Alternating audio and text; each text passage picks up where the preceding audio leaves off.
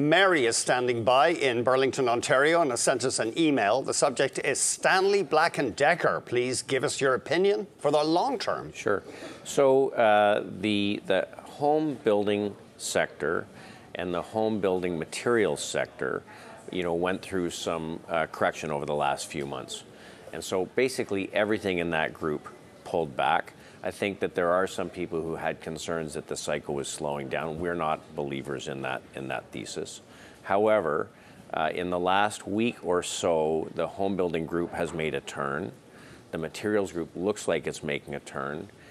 Stanley Black & Decker, I wouldn't say is a leader in the group, but it can benefit a couple of ways. Obviously, if the home building group gets a little bit better, which it seems to be improving, that's a positive.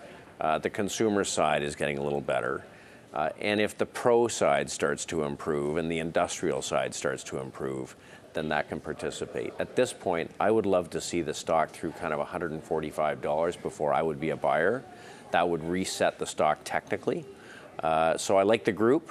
I think technically the stock has underperformed the group, and it's not really a leader in the group. If you want participation in this group, I would probably look more to a Home Depot and get a broader basket of exposure. It's held up better, and it technically looks much, much better. I considered using it as a top pick today. Oh, okay. Home Depot HD would be his choice. Colin in Sarnia, Ontario. Go ahead. Yes, good afternoon, gentlemen. Thank you for taking my call.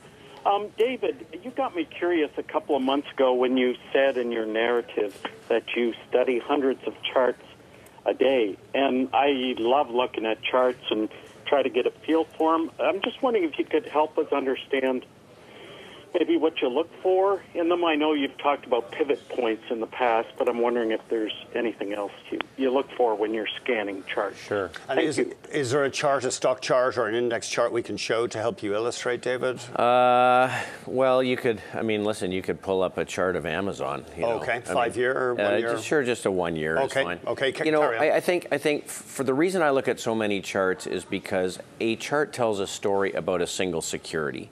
It tells you what is happening.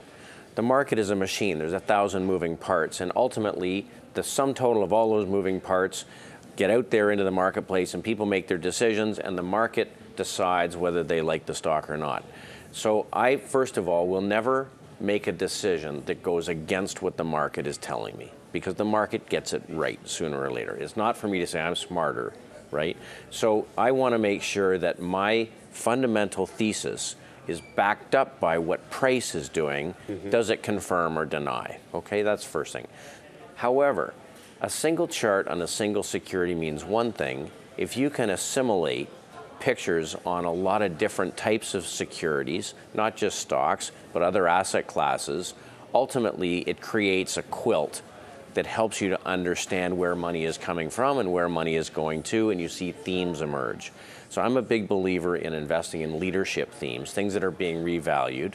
So right now, we're in a world where reflationary assets are leading the day, things that benefit from rising rates and rising inflation. On the other side, the things that get hurt by that. Now that's me coming to that point through what's happening at sector levels, what's happening in individual securities, and a whole quilt of securities. If I'm looking at an individual security, the most important question is, is the trend up and to the right, or is it down and to the left? And you can look at things like a 150-day moving average on a single security, which is a really great length of time, smooth moving average of the last 150 days.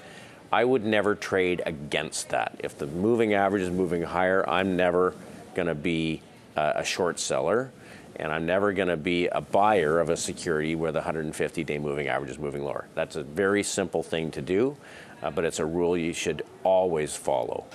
I use point and figure price charts, which were invented by Charles Dow in the early 1900s, and they organize buyers and sellers, and you can see, is it in higher highs and higher lows? That's positive. Lower lows and lower highs, that's negative. That sounds simple, but if you follow those two rules, those are things that will keep you out of trouble. The last thing I would say is that if you were looking at a stock chart or a security, you don't ever want to buy something that's extended way above its long-term moving average, just like you wouldn't want to be a seller of something extended way below its long-term moving average because things get extended one way or the other, and it may look great, but you're just paying way too much. So those are some simple things that I would look at. Okay, some guidelines there. David Burrows is our guest on Market Call today, Chief Investment Strategist at Barometer Capital Management.